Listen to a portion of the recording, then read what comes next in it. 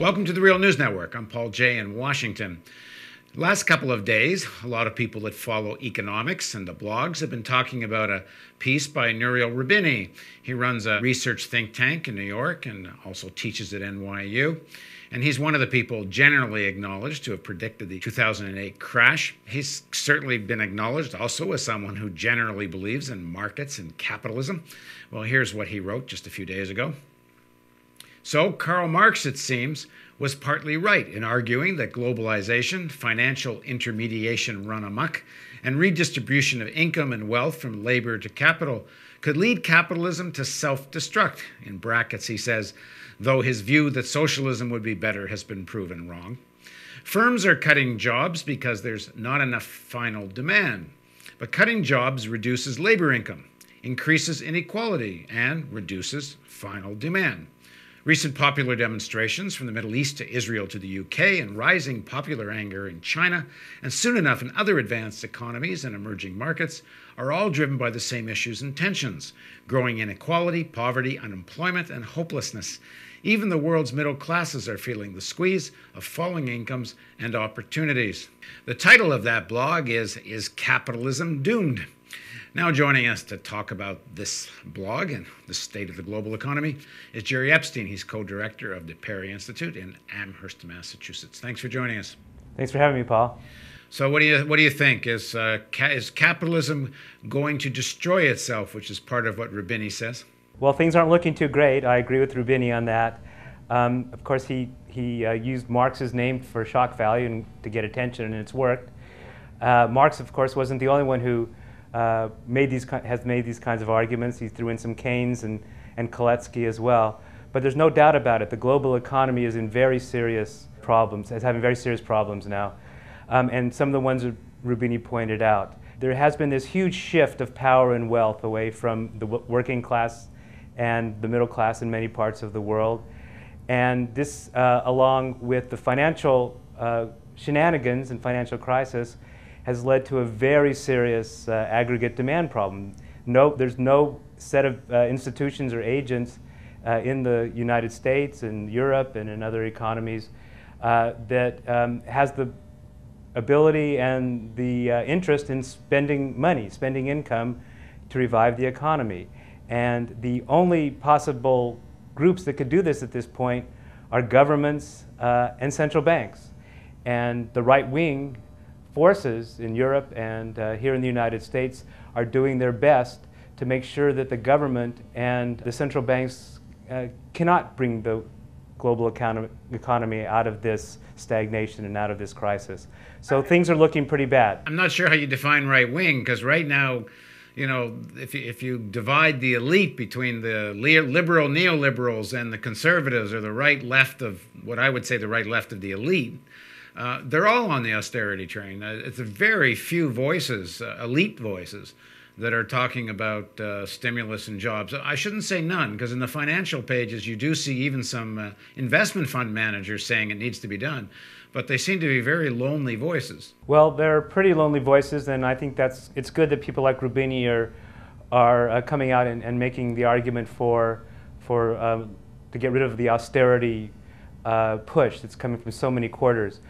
The fact of the matter is, though, with Europe unable and unwilling to play an expansionary role, with Obama caving in to the Wall Street forces and the right-wing forces here in the United States, with Japan continuing to be mired in financial and economic and political problems, China's even cutting back on its demand policies and its economic growth.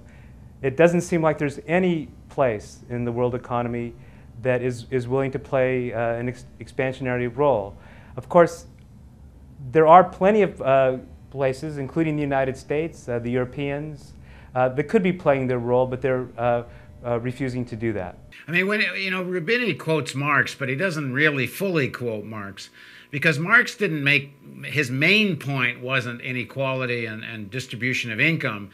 If I understand it correctly, it was more that this is the outgrowth of when you have a tiny percentile actually owning the commanding heights of the economy. It's about who owns the stuff and then the rest falls out of that. And very few people want to talk about that whole issue of ownership, because out of concentration of ownership, we've all seen what has happened in terms of financial regulation.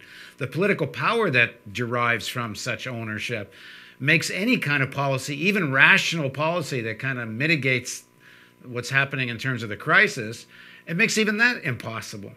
That's right.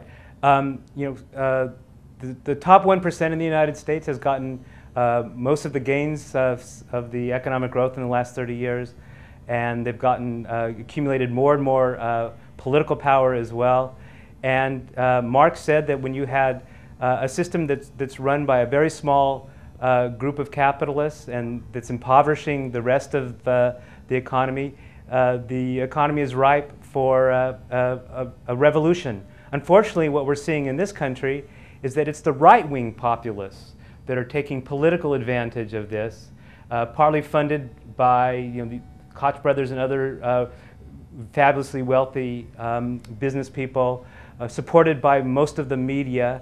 So rather than the workers and the middle class organizing on a progressive or left program, as Marx thought would happen to overthrow the system, what we're finding is that it's the right wing that's mobilized. Of course, Roubini said that socialism isn't an alternative because it was proven to be wrong, and that's certainly not the case. We didn't have widespread socialism in wealthy countries like the United States. But even if it were true, as Eric Hobsbawm has written time and time again, it was the threat of socialism and the threat of communism as a viable alternative that forced capitalism to reform, that forced capitalism to redistribute income and wealth. In other words, the New Deal you're talking about, and European programs like it. And not only in the New Deal, as a result of the Cold War and the threat of the Soviet Union. And this is probably the first time in the history of capitalism where there hasn't been a strong, viable threat from the left in the major capitalist countries. So of course, left-wing parties have gained important power in some developing countries in Latin America and elsewhere. But I think the real challenge facing us is how we can mobilize the middle class and the working class from a progressive direction to really challenge this system, as Marx thought would happen.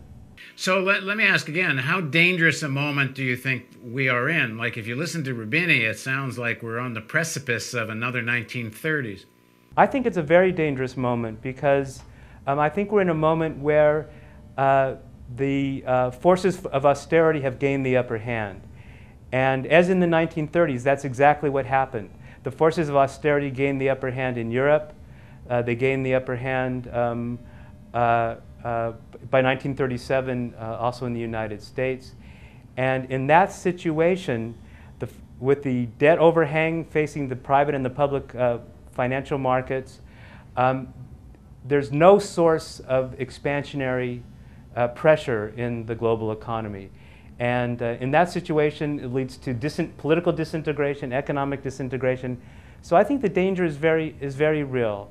And unless there's some leaders, or if they're pushed from the bottom, as I suggested before, to take an expansionary stand, redistribute income and wealth to those at the bottom and in the middle, I think that we're in for at least very significant stagnation, if not a very serious economic crisis. Thanks for joining us, Gerry. Thank you. Thank you for joining us on the Real News Network.